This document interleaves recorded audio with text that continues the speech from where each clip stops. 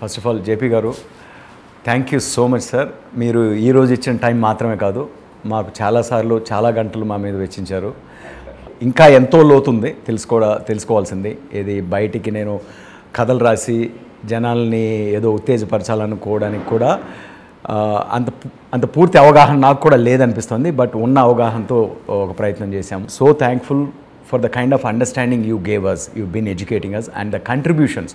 మీరు ఒక civil servant గాను, ఒక పాలసీ అడ్వైజర్ గాను, ఒక రాజకీయవేత్త గాను మీరు చేసిన సేవ నాకు తెలిసి సమకాలీనంలో ఎవరూ కనిపించట్లేదు నా ఉద్దేశంలో. ఇప్పుడు క్రియేటివ్ ఆర్ట్స్ మీలాంటి వాళ్ళు చేస్తున్నది చాలా ముఖ్యం. ఇప్పుడు నాలాంటి వాళ్ళు చేసేదానికంటే జనబాహుళ్యంలోకి వెళ్ళాలి అంటే ఉపన్యాసాలు ఇవ్వటం కాకుండా ఆలోచన స్టిమ్యులేట్ చేయాలి. ఒక మంచి కథనంతో స్టిమ్యులేట్ అయినంత గొప్ప ఉపన్యాసంతోనో లేకపోతే గొప్ప భావాలతోనో స్టిమ్యులేట్ కాదు ప్రజలు. ఆ పని చేస్తున్నారు మీరు. నేను ఉపన్యాసాల వల్ల జనం మారడం చాలా కాలం క్రితం. అందుకని నేను ఎక్కడ వీరున్నా కూడా ఇంటరాక్షన్లో ఇప్పుడు పిలిచినా కూడా ఎక్కడ గెస్ట్గా ఇంటరాక్షన్లు పెడదామని చెప్తుంటాను వీళ్ళినంత వరకు. అంచేత ఖచ్చితంగా మన దేశంలో మంచి మార్పుకి మీలాంటి వాళ్ళ ప్రయత్నం దోహదం చేస్తుంది. రెండోది, నేను జీవితంలో ఇప్పుడు ఆశావాదిని. కాకపోతే మనం అనుకున్నంత వేగంగా దొరక్కపోవచ్చు. నేను నిజంగా లోక్సత్తా ఉద్యమం ప్రారంభించినప్పుడు 5 ఏళ్లలో దేశం అంతా మారిపోతుందని నమ్మాను. ఇప్పుడు నేను అర్థం చేసుకుంది ఏంటంటే టెక్నాలజీ ఉన్న మాత్రం చేత, లేకపోతే సాక్ష్యాలు ఉన్న మాత్రం చేత, లాజిక్ ఉన్న మాత్రం చేత, సొల్యూషన్ ఉన్న మాత్రం చేత అంత వేగంగా మానవ సమాజంలో అమలు కాకపోవచ్చు అన్ని సందర్భాల్లో. ఎందుకంటే మానవ సమాజం కాలక్రమేణా ఖచ్చితంగా పెరుగుతుంది, దాన్ని అనుమానం లేదు. అక్కడ మార్క్స్ చెప్పింది వాస్తవం. హిస్టారికల్ మెటీరియలిజం కాలక్రమేణా మనిషి ఎప్పుడు కూడా తర్వాత దశకు చేరుకుంటాడని చెప్పి అది వాస్తవం. అది వెంటనే దొరకపోవచ్చు. అంటే ఒక సినిమాతో అందరూ మారిపోతారు అనుకోలేము. ఏంటంటే కొందరు ద్రష్టలు మీలాంటి వాళ్ళు దీర్ఘకాలం చూసేవాళ్ళు, క్రియేటివ్ పొటెన్షియల్ ఉన్నవాళ్ళు, వాళ్ళు ముందు చూస్తారు. మిగతా వాళ్ళు ఆ చూసిన అనుభవంతో కొంత నేర్చుకుని తర్వాత జీవితంలో అనుభవాల నుంచి నేర్చుకుని మీరు చెప్పేది వాళ్ళ అనుభవానికి కనుక సరిపడినట్టయితే అప్పుడు అంగీకరిస్తారు. అది కొన్ని సందర్భాల్లో తరంకాలం పట్టచ్చు. అందుకని మీరంతా చేస్తున్న పని చాలా ముఖ్యమైనది నా దృష్టిలో. గొప్ప కళాకారులు చేస్తున్న పని మిగతావన్నీ ప్రపంచం మర్చిపోతుంది. మీరు ప్రజాస్వామ్యవాది అండ్ మీరు ఎమర్జెన్సీ ఫేజెస్ దాటారు.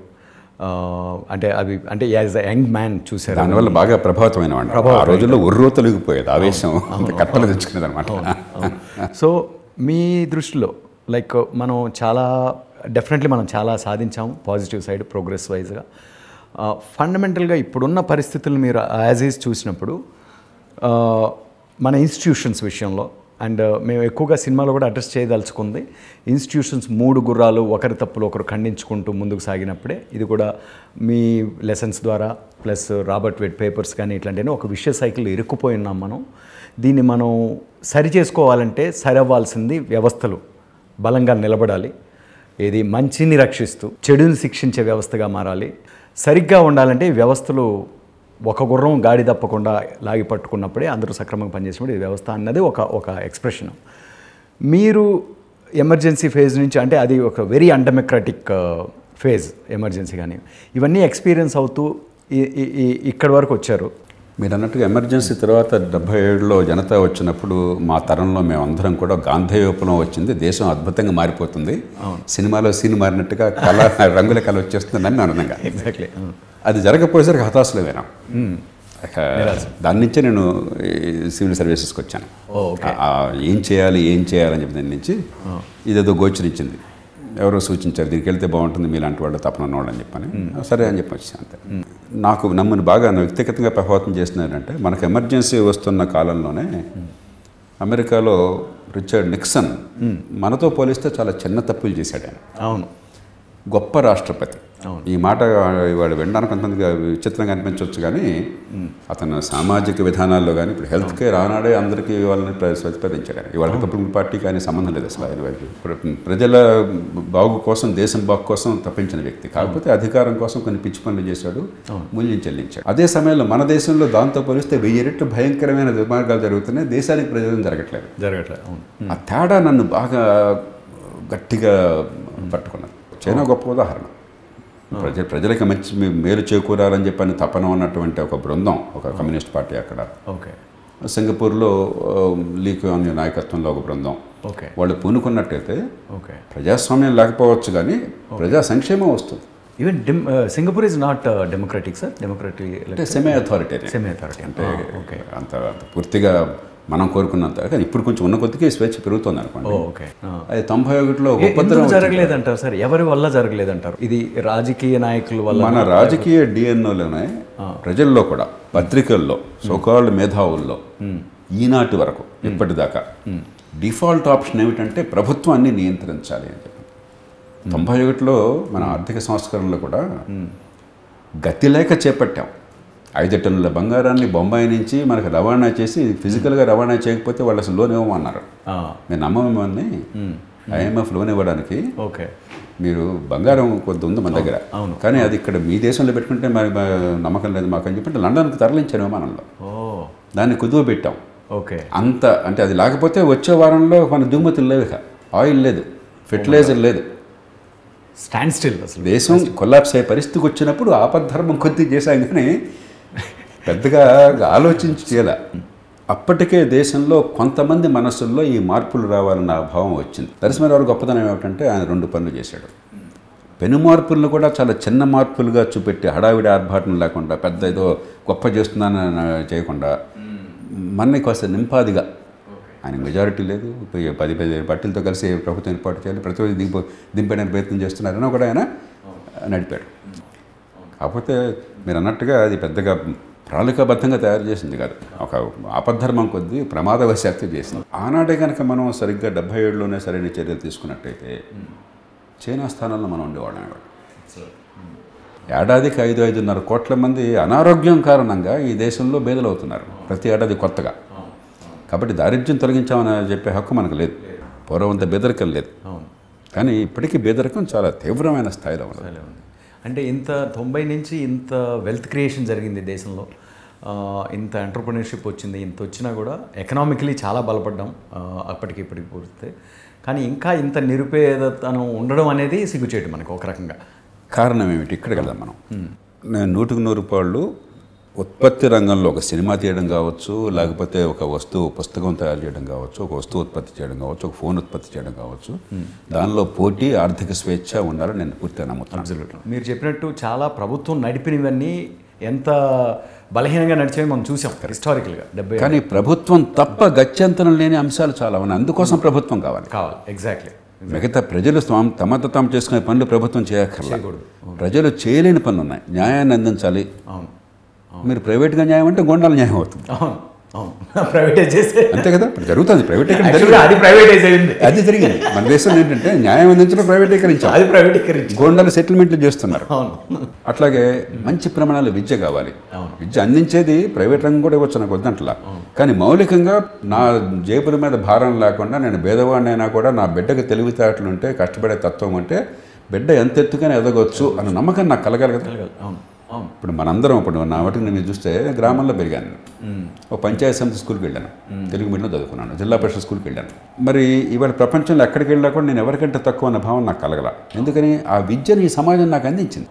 ప్రైవేటు స్కూల్ వద్దని నేను అంటల్లా, కానీ ఆ భారం లేకుండా, ఒకటి భారం ఉండకూడదు, డబ్బున్నవాడికే విద్య అనేది ఉండకూడదు, 2 మంచి ప్రమాణాలు ఉండాలి. ఇవాళ కాగితం మీద ఉచిత విద్య అందరికీ ఉంది, కానీ మనకు తెలుసు ఆ విద్య ఎలా ఉండదో.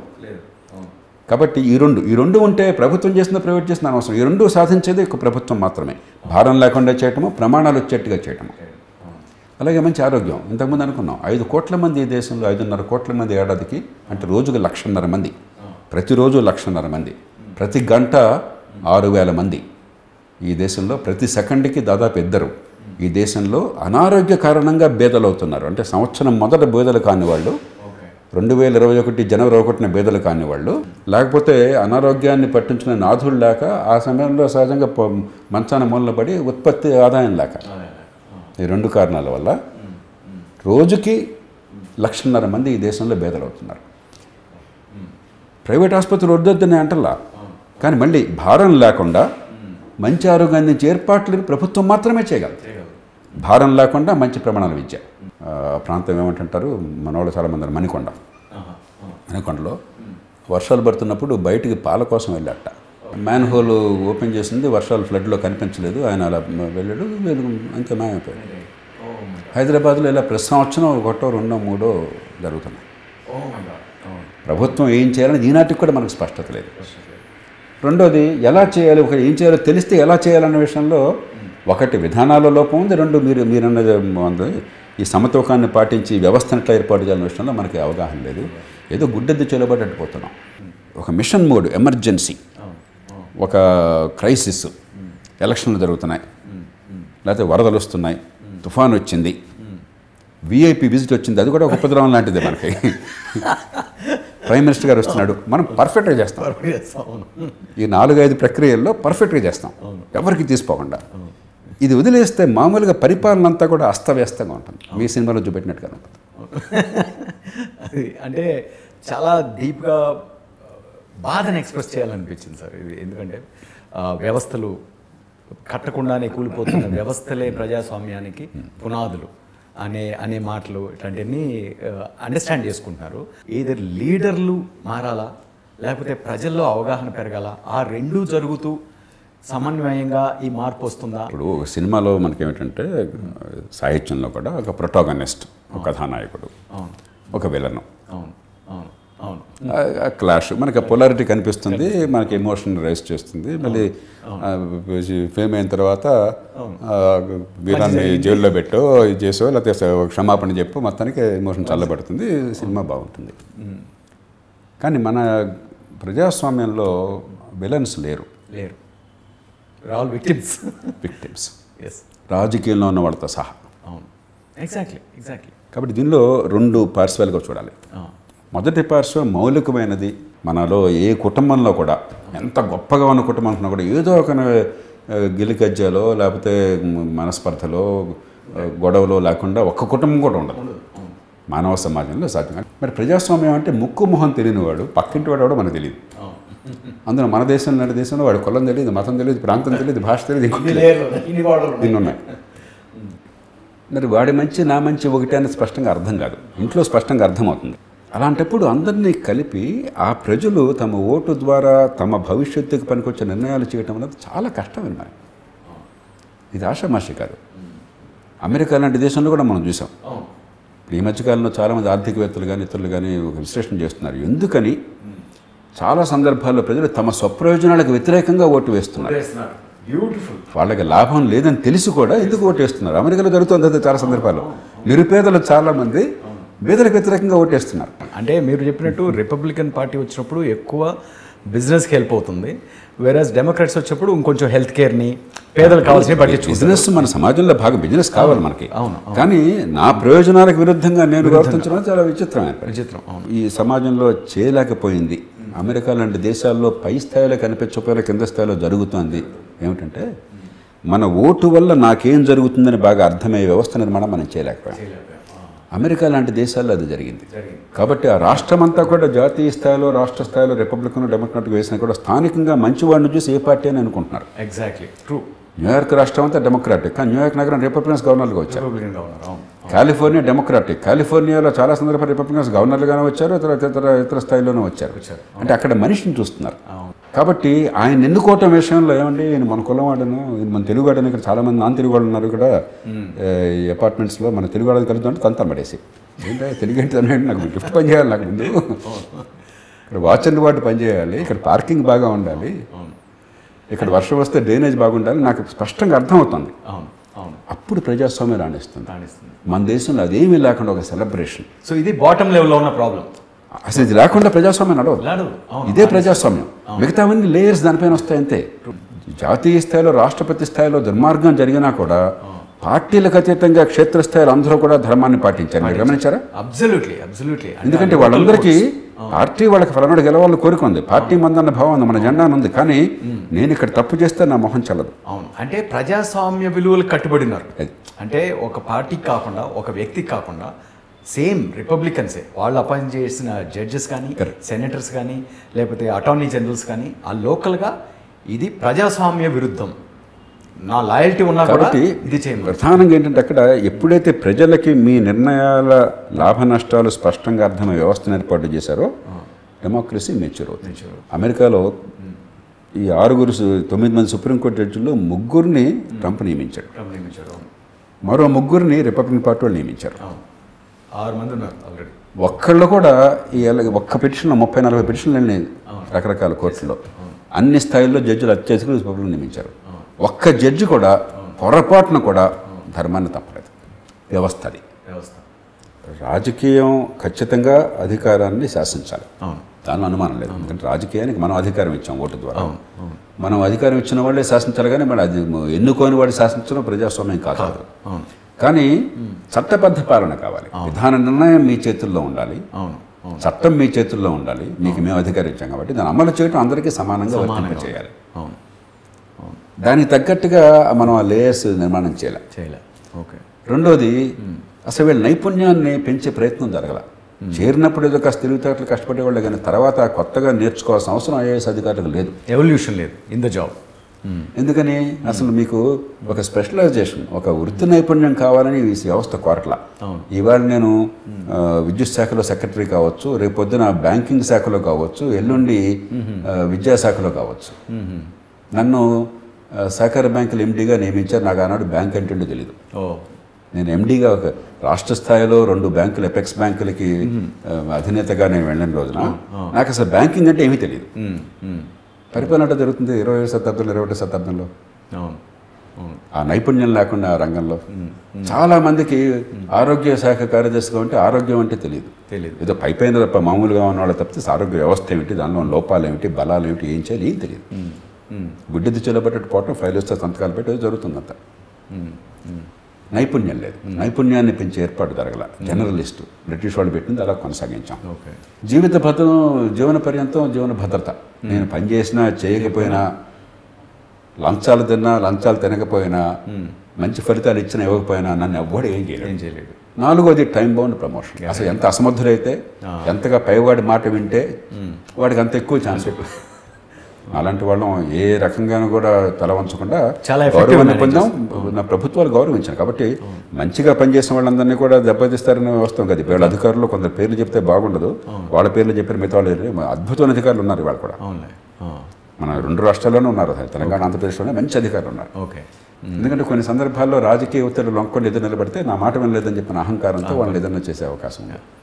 ఇలాంటి ఇది అది సార్, అది కూడా ఒక fundamentally one of the major ఫ్లా wrong అనిపిస్తుంది. అంటే రాజకీయ ప్రజలు ఎక్కువ మంది ఓటేశారు కదా అని ఒక నాయకుడు పవర్లోకి వచ్చినప్పుడు వాళ్ళు ఆ 5 ఏళ్ళు అన్బౌండ్ పవర్ని ఫీల్ అవుతున్నారా, అన్లిమిటెడ్ ఫీల్ అవుతున్నారా? ఇట్లాంటి ఒక అప్రెషన్ అధికారుల మీద. మంచి ప్రశ్న. ఒకటి, మౌలికమైన కోణం ప్రజాస్వామ్యాన్ని గురించి మన అవగాహన. అది సామాన్య ప్రజలే కాదు, మన పత్రికలతో సహా, ఎన్నికైన వాళ్ళతో సహా. ఏమిటి, మన రాజ్యాంగం రీత్యా మనం ఎన్నుకున్నదేమో మన ప్రతినిధిని మన భావాల గొంతునివ్వడం కోసం, చట్టాలు తయారు చేయడం కోసం, బడ్జెట్ని ఆమోదించడం కోసం. కానీ మనందరి దృష్టిలో ఎన్నుకున్నది ఒక మహారాజును ఎన్నుకున్నాం నియోజకవర్గాన్ని. Exactly, beautiful. ఓ రూలర్ని ఎన్నుకున్నాం, అప్రకటిత రాజుని ఎన్నుకున్నాం. ఆయన అట్లాగే అనుకుంటున్నాడు, మనం అట్లాగే అనుకుంటున్నాం. మేధావులను బట్టి వాళ్ళు అట్లా అనుకుంటారు. పత్రికల్లో కూడా ఎమ్మెల్యే గారు ఎట్లా చేశాడు అని చెప్పంటే ఎమ్మెల్యే ల్యాడ్స్ ఫండ్స్ ఎలా ఖర్చు పెట్టాడు, లేకపోతే ఎమ్మెల్యే గారి నియోజకవర్గంలో ఏం జరిగింది అంటే ఎగ్జిక్యూటివ్ అధికారం. ఎగ్జాక్ట్లీ, అది ఆయనకి ఆ అధికారం మనం ఇవ్వాలా. అవును, ఆ ఫలితాలు ఆశిస్తున్నాం. అవును. కాబట్టి మన ఎమ్మెల్యే ఎన్నికైన వాళ్ళు ఏం చేస్తున్నారు, శాసనసభలో దాదాపుగా వాళ్ళ పాత్ర మృగ్యం లేకుండా చేశారు, నోరు పదకుండా చేశారు. కాబట్టి శాసనసభలో డ్రామా అంతే, అక్కడ పెద్ద ఏం లేదు, మనందరికీ తెలుసు. కానీ నిజంగా రాజకీయం ఎక్కడ జరుగుతుంది, నియోజకవర్గంలో. అక్కడ రారాజు, ఆయన అనుమతి లేకుండా ఏమి చేయకుండా చుట్టుకు మనదు. ప్రతి ఒక్కటి కూడా సామ్రాజ్యంలో ఆయన మాట చెల్లుబాటు కావాలి. And on top of it, ఎన్నుకోబడ్డ ప్రభుత్వం వాళ్ళకు ఓట్లేసిన వాళ్ళ బాగోగులు మాత్రమే చూసుకునే ఒక మైండ్ సెట్ పక్షపాతం ఉన్న తర్వాత మన వాళ్ళని వస్తుంది. అవును. విజ్ఞులైన వాళ్ళు ఏం చేస్తారంటే, ఒకసారి ఒక ముఖ్యమంత్రి గారు స్థానికంగా నాకు ఇలాగే ఒక మంత్రి గారితో గొడవ అయితే ఒక ప్రభుత్వ కార్యక్రమం గురించి ఆయన ఒక ఊళ్ళో ఉన్నది రద్దు చేద్దామని చెప్పి నేను నా మీద గట్టిగా ఒత్తిడి తీసుకొచ్చాడు. అదేమంటే మా వాళ్ళు లేరు అక్కడ, మా పార్టీ వాళ్ళు. నేను కోపడ్డాను, అలా మాట్లాడతారండి. అది మీ ప్రభుత్వం ప్రజల ప్రభుత్వం, అంతేగాని ఒక పార్టీ ప్రభుత్వం కాదు. పన్నుల డబ్బు ప్రజలందరూ కట్టే పన్నుల డబ్బు. ముఖ్యమంత్రి గారు ప్రజలకు ముఖ్యమంత్రి. అవును. ఇప్పుడు గొప్ప నాయకత్వం అంటే ఇది నాది అనుకోకుండా సమాజంలో మంది హితాన్ని పెంచడానికి ఒక అవకాశం అప్రూపోయింది నాకు దొరికింది. ఈ అవకాశాన్ని ఉపయోగించుకుందాం. ఆ సామర్థ్యం ఉన్న ఎట్లా ఉపయోగించుకుందాం, ఆ మార్పు ఎట్లా తెద్దాం అనేది నాయకత్వం. అంతేగాని ఎంత పెద్ద ఎత్తు ఆసనంలో కూర్చుందాము, ఎంతమంది నాకు నమస్కారం పెట్టాలి, నా వెనక ఎన్ని కార్లు నడవాలి.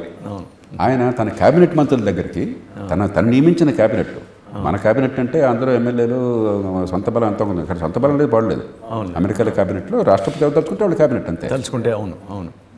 క్యాబినెట్ మంత్రి దగ్గరికి ఆయన స్వయంగా వెళ్ళేవాడు. రాజకీయ నాయకులు వాళ్ళ పవరు వదులుకోరు, ఇది దాన్ని మిగతా వాళ్ళకి డిస్ట్రిబ్యూట్ చేయడానికైనా, లేకపోతే డీసెంట్రలైజేషన్ మీరు అన్నట్టు లోకల్ రూలింగ్ కానీ, లోకల్ అమెరికాలో లాగా లోకలైజ్ లోకల్ గవర్నెన్స్ అంటారు కదా, ఇది కానీ ఇది జరగడానికి ఏ రాజకీయవేత్తలు పూనుకోరు. ఫస్ట్ ఆఫ్ ఆల్ దేశంలో ఇంతమంది ఎమ్మెల్యేలు ఉన్నారు, ఇంతమంది ఎంపీలు ఉన్నారు. మనం పార్లమెంట్లోనో లేకపోతే అసెంబ్లీలోనో బయట నుంచోనో ఒక మైక్ కెమెరా పట్టుకొని, సార్ మీ ఉద్యోగం, మీ రోల్స్ అండ్ రెస్పాన్సిబిలిటీస్ ఏంటి అంటే ఎంతమందికి తెలుసు? ఎమ్మెల్యేలు ఎంపీలు అంటున్నారు, మన ఉన్నతాధికారుల్ని ఒక శాఖలో సెక్రటరీగా మనం అంటే ఒక్కసారి మీ శాఖలో ఏం జరగాలి వచ్చే 3 ఏళ్లలో 3 నిమిషాల్లో చెప్పాయంటే చెప్పేవాళ్ళు 100కి 5 కూడా ఉండరు. మనకేంటంటే పెత్తనం చేయడం అంటే పెత్తనం అధికారం లక్ష్యం, అధికారం ఒక మార్గం కాదు. మీకు ఇంకొక పెద్ద లక్ష్యం ఉండి అధికారం ఒక మార్గము, ఒక అవకాశం అయితే అప్పుడు ఏమిటి అన్నది ఆలోచన వస్తుంది. అందుకనే మన దేశంలో చాలామంది అసలు ఎందుకు కొరగాని వాళ్ళు కూడా, ఏ విషయంలో కూడా సామర్థ్యం లేని వాళ్ళు, నిర్వహించలేని వాళ్ళు కూడా అధికారం ఇస్తామంటే అదే జన్మ హక్కు అనుకుంటారు.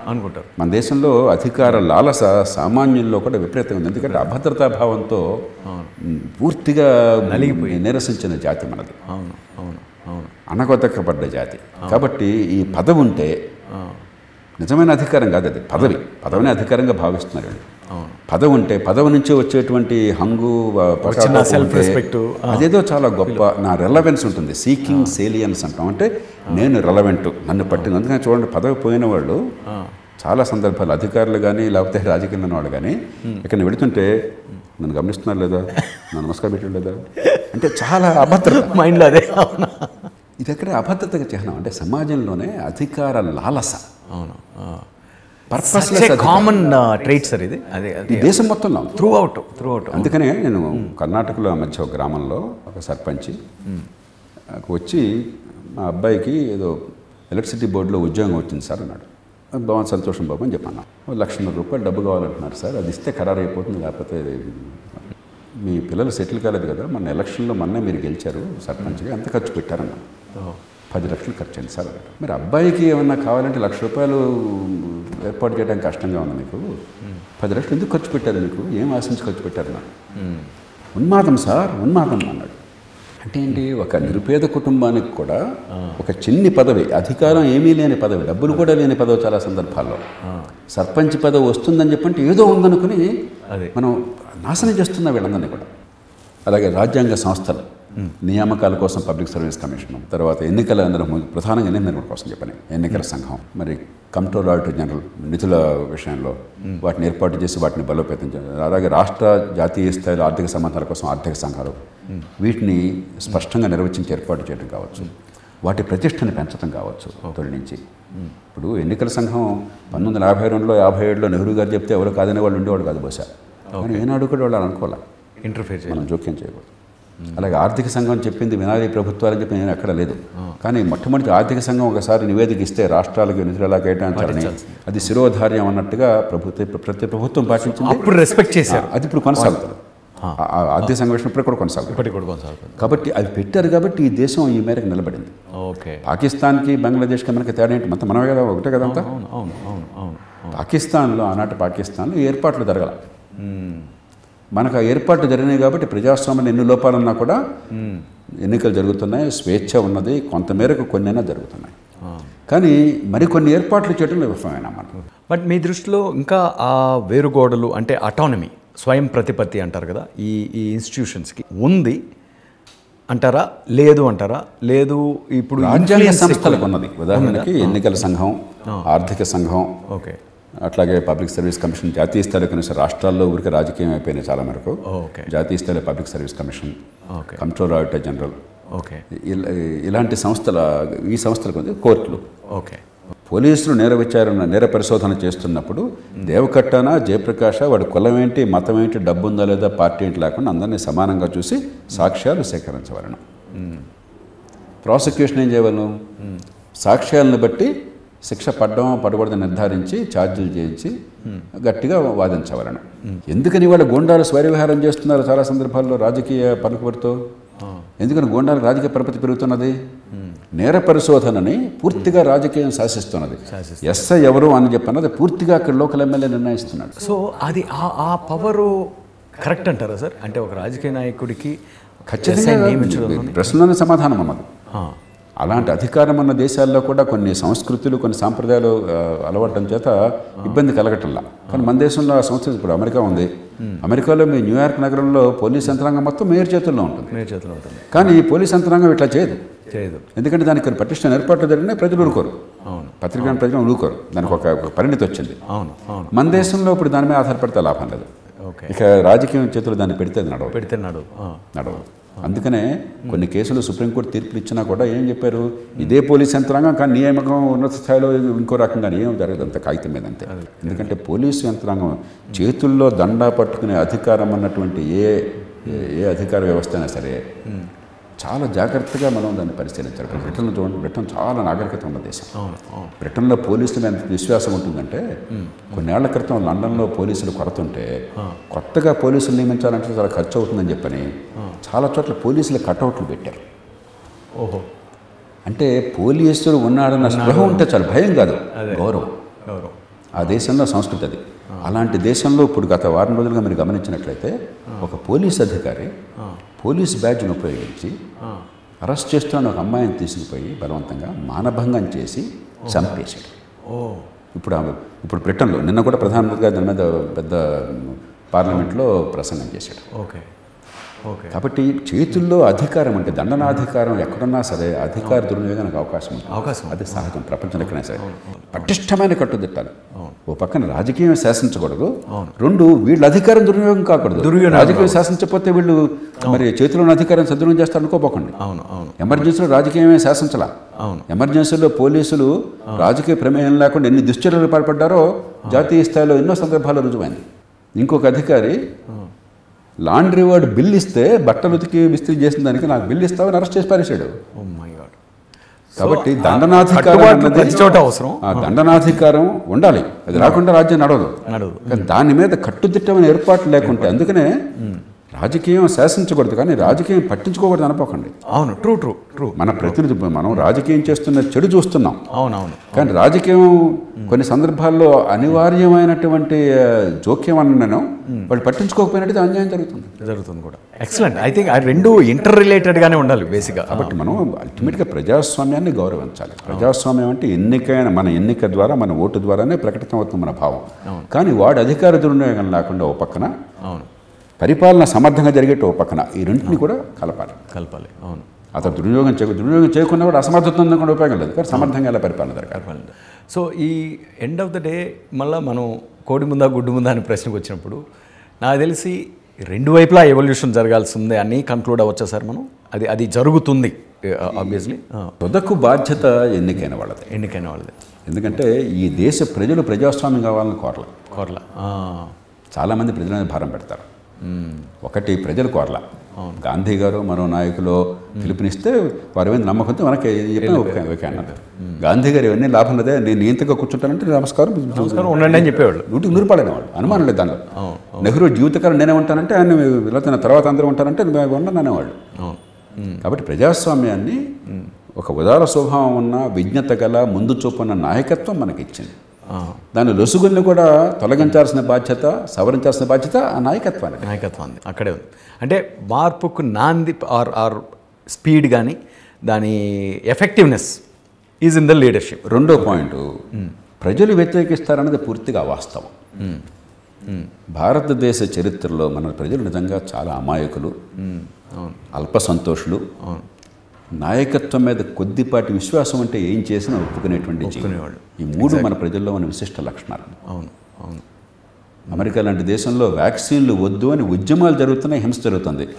ఇంత పేద దేశం, ఇంత నిరక్షరాస్యత ఉన్న దేశం, భారతదేశంలో మీరంతా వ్యాక్సిన్లు వేసుకుంటా అంటే కాదని కూడా అక్కడ నేర్చుకుంటారు.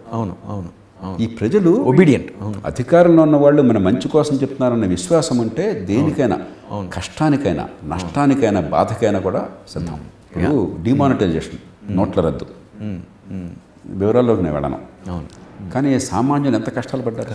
అవును. నిరుపేదలు రోడ్ల మీద నుంచి లాఠీ దెబ్బలు తిన్నారు. నాకు తెలిసిన వాడు లోక్సత్తా కార్యకర్త ఒక గ్రామంలో సర్పంచ్ చనిపోయాడు ఆ దెబ్బల్లో.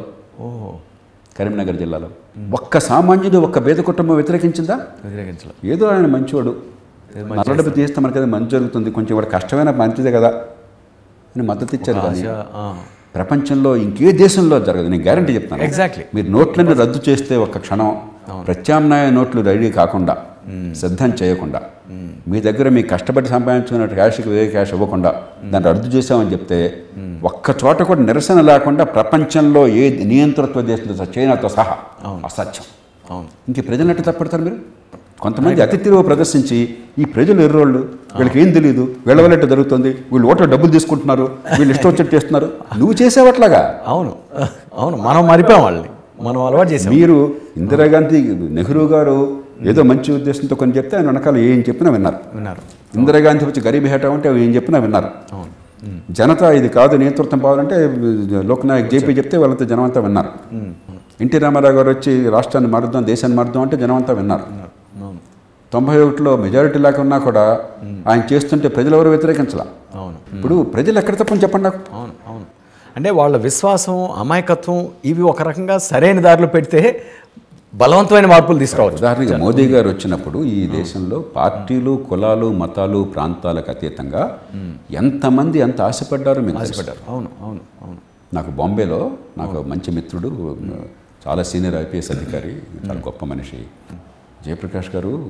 మా ఆంగ్లో ఇండియన్ క్రిస్టియన్, ఇది ఆంగ్లో ఇండియన్ కాదు నాకు సరిగ్గా తెలియదు, గోవన్ క్రిస్టియన్ అని. ఈ ఆంగ్లో ఇండియన్ కుర్రాళ్ళు, క్రిస్టియన్ కుర్రాళ్ళు అంతా కూడా మోదీ మోదీ మోదీ అంటున్నారండి. పోనండి, మంచి జరిగితే మంచిదే కదా. పార్టీ కులాలకి, మతాలకు అతీతంగా మరి నిజంగా ప్రజల్లో కనుక ఆ భావం, ఆ నమ్మకాన్ని కలిగిస్తే మంచిదే కదా, మంచి చేస్తారని చూద్దామన్నాను నేను. నిజంగా దాన్ని ఉపయోగించుకుంటే ఈ పార్టీ ఆ పార్టీ అని కాదు. ఎవరు కాదన్నారు మీకు చేయడానికి? ఎవరు ఆపుతున్నారు అంచేత. మూడవది, అయినా కూడా ప్రజాస్వామ్యంలో అంత తేలికని నేను అంటల్లా, నాకు తెలుసు.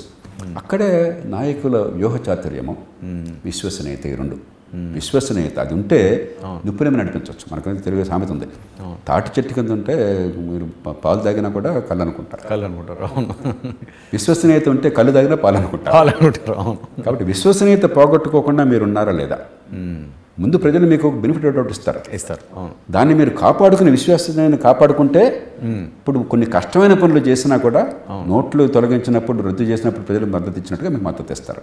అంటే ఒక విధంగా ఆలోచిస్తే ఈ సమర్థత ఉన్నప్పుడు ఆటోమేటిక్గా ఈ ఫలితాలు అనేవి మనం అనుకుంటున్న ఓట్ బ్యాంక్ను కూడా పెంచుతాయి ఆ పార్టీకి. కానీ ఖచ్చితంగా. కానీ వీళ్ళు రివర్స్ ఇంజనీరింగ్ చేసుకుంటూ కొంతమంది అంటే కేవలం ఓట్లు తెచ్చే పథకాల మీద వెళ్దాము అన్నప్పుడు అది కూడా నిరంతరం కాదు కదా సార్. అంటే కొంతకాలం నడుస్తుంది. ఇప్పుడు ఎన్టీ రామారావు గారు లాంటి వాడు అంత జనాకర్షణ ఆయన రాజకీయంలో కాకపోతే మనకు దేవుడిగా ఆరాధించి లక్షల మంది ఆయన వెళ్తే లక్షల మంది వెళ్ళేవారు జనం.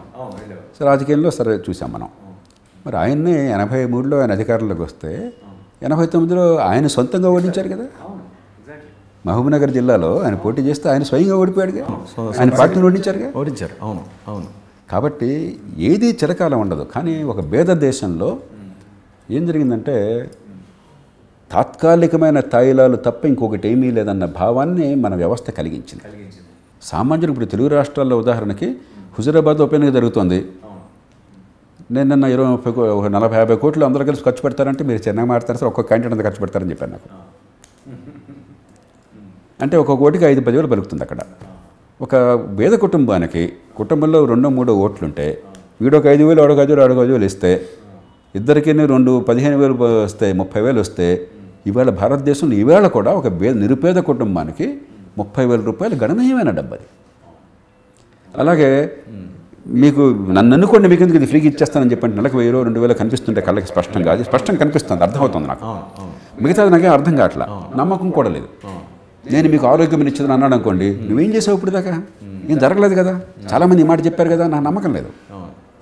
కాబట్టి అది కనిపించనిది, ఇది కనిపిస్తోంది, ఇది స్పష్టంగా ఉంది, నిర్వచించదగ్గది, క్వాంటిఫైయబుల్. కాబట్టి 2 రూపాయలు బియ్యానికి ఓటేస్తున్నాం, ఉచిత విద్యుత్తుకు ఓటేస్తున్నాం, మరోదానికి ఓటేస్తున్నాం. పార్టీలు అవి నెరవేరుస్తున్నాయి. మీరు గమనించాలి, చాలా మంది ఎన్నికల వాగ్దానం నెరవేర్చలేదని చాలా నోటుకొచ్చినట్టు మాట్లాడతారు. తప్పది. అవి మాత్రం బలంగా నెరవేరుస్తున్నారు. ప్రజలకి ఓట్లకు వస్తాయి, పనికి వస్తాయి అనుకున్నవన్నీ కూడా చాలా సమర్థంగా పకడ్బందీగా అమలు చేస్తున్నారు. పూర్వం చేసేవాళ్ళు కాదు. 80ల తర్వాత రాజకీయం మారిపోయిన దేశంలో పక్కాగా చేస్తున్నారు. సమాజం మొత్తానికి పనికొచ్చేవి ఎన్ని హామీలు ఇచ్చినా నెరవేర్చట్లేదు. వ్యక్తులకు పనికొచ్చేవన్నీ ఓట్ల కోసం బ్రహ్మాండంగా చేస్తున్నారు. మందికి పనికొచ్చేవన్నీ ఓట్లు లేవు కాబట్టి పట్టించుకోవట్లేదు.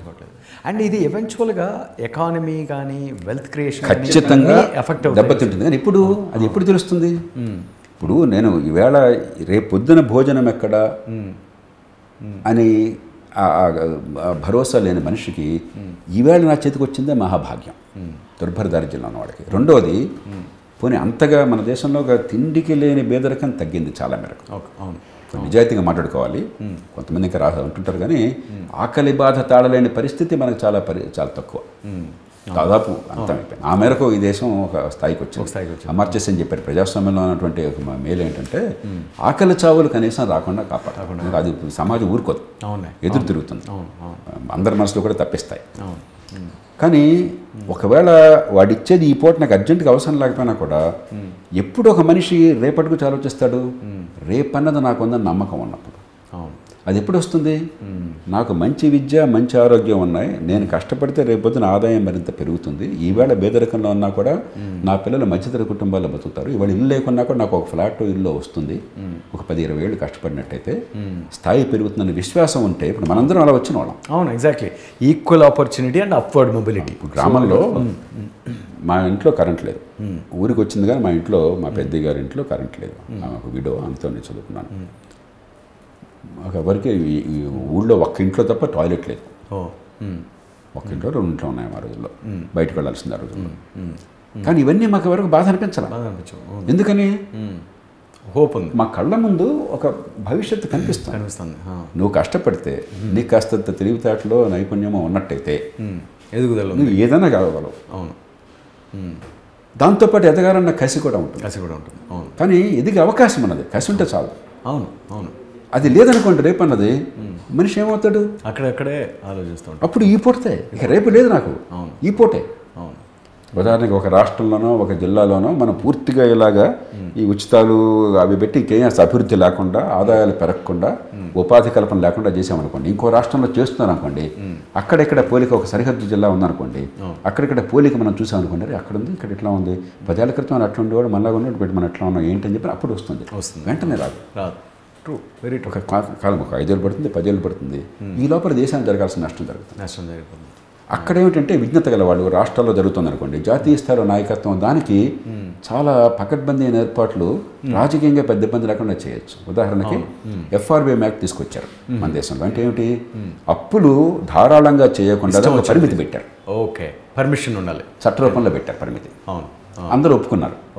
ఇప్పుడు ప్రజలకి విషయం అర్థం కాదు. ఓకే, ఏమంటే ఎందుకని ఖర్చు పెట్టిన బడ్జెట్లో లోటు ఉందా, ఏమైనా ఎందుకంటే ఎక్కువ చేయలేము అని వచ్చేసింది.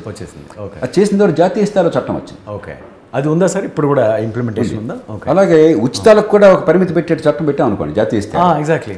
అప్పుడు రాజకీయంలో ఉన్న వాళ్ళకి కూడా అవునా ఇంతకంటే ఎక్కువ చేయలేకపోతుంది, దీని లోపల చదువుకోవాలని చెప్పిన బడ్జెట్లో ఇంత పర్సెంటేజ్ మాత్రమే చేయొచ్చు. ఇవాళ అది లేదు.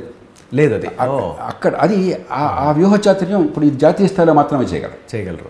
కొన్ని చేశారు కాబట్టి కొంతమంది నిలబడ్డారు. అది ఈ పాటికి అసలు మొత్తం దేశం అంతా కూడా మొత్తం అమ్మేసేవాళ్ళు, నాశనం అయిపోయేది. అవును. సో ఒక విధంగా మనం ఈ డిస్కషన్ అంతటికీ ఒక చిన్న అండర్లైన్, బాటమ్ లైన్ ఇచ్చుకోవాలంటే సార్, మనం ఎంత లోకలైజ్ చేస్తే మన గవర్నెన్స్ని, అక్కడే మన హోప్ ఉంది. అక్కడే ప్రజలు, నాయకత్వం రెండు ఒక జంక్షన్ పాయింట్.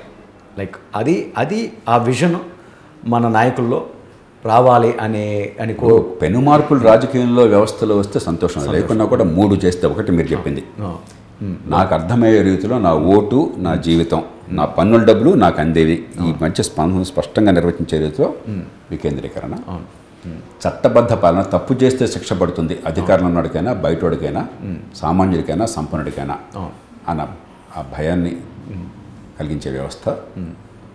మూడోది ఆర్థికంగా కాస్త విజ్ఞతతో ఎక్కడ ప్రజలు సొంతంగా చేసుకోగలరో అది ప్రజలకు వదిలేసి, ఎక్కడ ప్రభుత్వం మాత్రమే చేయగలదో దాన్ని గట్టిగా పట్టుకుని చేయడం. ఈ 3 కనీసం చేస్తే మనకేంటంటే రాజకీయంలో నిజంగా నాయకత్వానికి అపారమైన దూరదృష్టి నుండి గాంధీలు, లింకన్లు వస్తే అదృష్టం. కానీ మనం అవి రోజు తగ్గుతాను ఆశించకూడదు. అంత ఆశించలేము. అవును. ఆశపడడం సంతోషంగా, దాని మీద మనం భరోసా పెట్టుకోకూడదు. అవును. అవును. దానికి సమయ సందర్భాన్ని బట్టి అక్కడ మార్పుల కోసం మనం గట్టి ప్రయత్నం చేయాలి. కొన్ని సందర్భాల్లో వస్తుంది. అవును. ఉదాహరణకి 2004లో వాజ్పేయి ప్రభుత్వం అనుకోకుండా అనూహ్యంగా ఓడిపోయింది. అనుకోకుండా కాంగ్రెస్ పార్టీ అధికారంలోకి వచ్చింది, కానీ వాళ్ళ సొంత బలం లేదు, కక్కాబిక్కలుగా ఉన్నారు.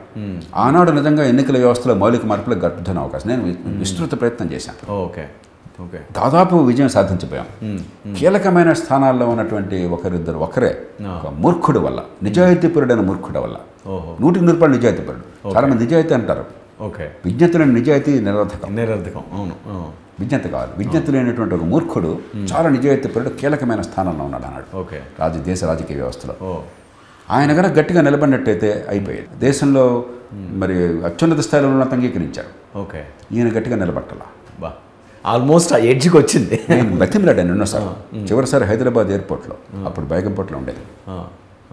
ఆయన ఏమిటి, తన రాజకీయ పలుకుడు మొత్తాన్ని కూడా తనకున్న పిడివాదానికి పెట్టాలని చెప్పని, ఇది తనకు అవసరమైన, ఇది తనకు సమర్థించేది, దీనికి అనుకూలం, కానీ ఈ మార్పులకి నేను నడుం కట్టను. నేను నడుం కడితే నాకున్న పలుకుబడంతా దానికి వెళ్ళిపోతుంది. నాకైతే పిచ్చి ఆలోచనలు కొన్ని ఉన్నాయి, అవి జరపాలి. చివరికి వాళ్ళు అంతర్ధానమైన రాజకీయంగా, అది వేరే విషయం. కానీ దేశం చాలా నష్టపోయింది. కాబట్టి సందర్భం వస్తుంది, కొన్ని సందర్భాల్లో కొన్ని జరుగుతాయి. కోవిడ్ సందర్భంలో ఆరోగ్య వ్యవస్థ చేయడం చాలా మాత్రం. ఆ సందర్భాన్ని బట్టి ప్రజలు కానీ, సమాజంలో ఉన్నటువంటి పలుకుబడిన వాళ్ళు కానీ ఇది చాలా ముఖ్యమైన విషయాన్ని అర్థం చేసుకుంటారు. అది కొత్తగా రాలా, కానీ అప్పటిదాకా మనకు ఆ శాఖ తగ్గేదాకా కొంతమంది కదలరు. అప్పుడు మనం వెంటనే వేడిగా చేసేయచ్చు. కాబట్టి ఈ 3 ప్రభుత్వం చేయవలసిన పనులకి పరిమితమై కనీసం మీరు చేసే సంపద ఉత్పత్తి ఆపకుండా చేయండి. ఈ ఫోన్లు ఎప్పుడైతే మనం ప్రజలకు ఇచ్చేసామో అద్భుతంగా 100 కోట్ల మందికి ఫోన్లు వచ్చినాయి. వీళ్ళు పట్టుకున్నంతకాలం ఆ 70 లక్షలు దాటలా. అవును. గవర్నమెంట్ ప్రైస్ ఫిక్సింగ్ కానీ, గవర్నమెంట్ కంట్రోల్ చేసినవి కానీ, ఆ ఎకానమీస్ అన్నీ దివాలా తీసినాయి ప్రపంచవ్యాప్తంగా. ఆ ఇండస్ట్రీస్ దివాలా తీసినాయి, ఆ ఎకానమీస్ కూడా దివాలా తీసినాయి. సో ఆ ఇండివిజువల్ ఈ 3 చట్టబద్ధ పాలన, ఆర్థిక స్వేచ్ఛ వీలున్నంత మేరకు ప్రభుత్వం తాము చేయాల్సిన పనులు గట్టిగా పట్టించుకోవటం, అధికారాన్ని వికేంద్రీకరించడం. ఈ 3 మౌలిక సూత్రాలు పెట్టండి, నమ్మకాన్ని ఉంచండి. ఎందుకంటే రాజకీయం కొన్ని సందర్భాలు అధ్వాన్నంగా ఉన్నా కూడా అదొక్కటే దేశంలో మార్పుకి మార్గం కాదు. ఆర్థిక వ్యవస్థ రాజకీయం కంటే బలమైంది. మార్క్స్ చెప్పింది అదే. గ్రేట్. ఇప్పుడు ఎకనామిక్ లిబరేషన్ వచ్చినప్పుడు 30 ఏళ్లలో కాస్త ఆదాయం పెరగగానే, కాస్త ఫోన్లు, కమ్యూనికేషన్ రాగానే రాజకీయానికి అత్యధికంగా ప్రజల జీవితాల్లో చాలా మార్పు వచ్చినాయి. అలాగే గ్లోబల్ కమ్యూనికేషన్, ఎక్స్పోజర్, ఏం జరుగుతుంది చెప్పనది. కాబట్టి ఇవన్నీ కూడా వాటిని ఆపకుండా చూడాలి. ఇది అవి కంటిన్యూస్ లిబరేషన్స్. ఇది కొంచెం ఆలస్యమైనా కూడా దీన్ని మరింత తేలిక చేస్తుంది రేపు పొద్దున. అలా కాకుండా అన్ని పట్టుకొచ్చి మనం దీన్ని నాశనం చేస్తుంటే దేశం వల్ల కడైపోతాం. చివరిగా ఒక ప్రశ్న సార్, ఒక టాపిక్ మీద. నాకు ఈరోజు చూస్తుంటే ఇవాళకి కూడా నీ కులం ఏది, నీ ఇదేది అని రికార్డెడ్గా మన సిస్టమ్ ఉండడం అనేది కరెక్టేనా అనేది నా ఉద్దేశం. ఎందుకంటే అది తీసేస్తే మేబీ బై నెక్స్ట్ జనరేషన్ అయినా ఎవరు కులం ఏంటి అనే అసోసియేషన్. ఈ మాట చాలామంది అంటారు, కానీ ఇది కొంచెం అతిశయోక్తి. అవునా? ప్రభుత్వ రికార్డుల్లో నీ కులం ఏంటని ఎక్కడా లేదు. అవునా? గ్రామంలో అలవాటు కొద్దీ ఆ కరణాలు రాసుకుని ఉండొచ్చు పూర్వం. అది రాయాల్సిన అవసరం లేదు. బర్త్ సర్టిఫికేట్లో ఉండదు. అది ఉండదా? ఎక్కడ కులం ప్రస్తావన వచ్చింది? రిజర్వేషన్లు ఎక్కడైతే అమలు అవుతాయో అక్కడ అవసరం ప్రాతిపదిక రిజర్వేషన్లు, కాబట్టి ఆ వర్గాలకి రిజర్వేషన్లు కోరుకుంటే ఉంది. రిజర్వేషన్లు కోరని, లేకపోతే అర్హత కులాల సమస్య లేదు అసలు. First of all. రెండోది, అది వదిలేద్దాం, అంతకంటే ముందు అది సాంకేతికమైన అంశం, బట్ అంతకంటే విస్తృతమైన అంశం మీరు చెప్పింది మన మనసులో ఉన్నది. మనందరి మనసులో కులం ప్రభావం చాలా పెరుగుతుంది. ఇది వాస్తవం. రాజకీయం కులం చుట్టూ తిరుగుతుంది, వాస్తవం. ఇప్పుడు దానిలో అనుమానం లేదు. అధికారులు, ఉద్యోగులు కూడా ఈడే కులం వాడు చర్చ వచ్చారు. చట్టసభలోనే చర్చ అవుతుంది. నా పేరు కూడా ప్రస్తావనకు వచ్చింది. అధికారిగా ఉండగా నేను ఏనాడు ఫలానా కులం అనుకోలేదు, ఫలానా కులం చెప్పుకోలేదు, ఫలానా కులస్తులుగా నా మీద కూడా ప్రచారం వచ్చింది. నాకు చాలా ఎంత కోపం వచ్చిందో, దాని మీద పరువు నష్టం దాద్దాం అనుకున్నాను. అంటే ప్రచారం మేము వాడిన one of the emotion sir. అంటే మీ జాతోళ్ళు తిన్నారు, మా జాతోళ్ళు తింటారు అని. అది దీనివల్ల ప్రచారం పెరిగితే మరి మరింత ఎక్కువ అవుతుంది, అనవసరం అని చెప్పని తమాయించుకోవాల్సి వచ్చింది. కానీ దీనికి పరిష్కారం హితబోధల వల్ల రాదు.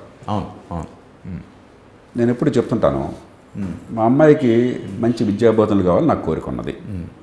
మీరు గొప్ప టీచరు, బ్రహ్మాండంగా మీ దగ్గర మ్యాథమెటిక్స్ కానీ మరొకటి కానీ నేర్చుకుంటే, ఇంగ్లీష్ కానీ ఇంకోటి కానీ నేర్చుకుంటే అమ్మాయి ప్రతిభ వికసిస్తుంది, నాకు నమ్మకం ఉన్నది. ఇంకోటి నా కులం వాడే ఉన్నాడు, వాడు పనికి మాలినవాడు, పట్టుకొచ్చక్షం రాదు, నేను ఎవరి దగ్గర పంపిస్తాను? మంచి టీచర్ దగ్గర పంపిస్తాను. అంతేగా. అంటే నా కులం పోయిందా? పోలా. కులాన్ని మించిన స్వార్థం నన్ను ప్రేరేపించింది. ఎగ్జాక్ట్లీ సొంత లాభం, బేసిక్గా సొంత లాభం. మా అమ్మాయి చదువు నా చెత్త కులం కంటే చాలా ముఖ్యం. అవును, మనం అనుకున్న కులమే మనకు నష్టం, బేసిక్గా కులానికి అసోసియేట్ అయితే. అబ్బాయికి ఆరోగ్యం కావాలి, ఆపరేషన్ జరగాలి, ఇంట్లో ఇంటి కుటుంబంలో ఆరోగ్యం, ఆపరేషన్ క్లిష్టమైన ఆపరేషను. నా కులం వాడు కదా అని చెప్పని కత్తి పెడితే ప్రాణం తీసేవాడి దగ్గర పంపించను, ప్రాణాలు కాపాడు దగ్గర పంపిస్తాను.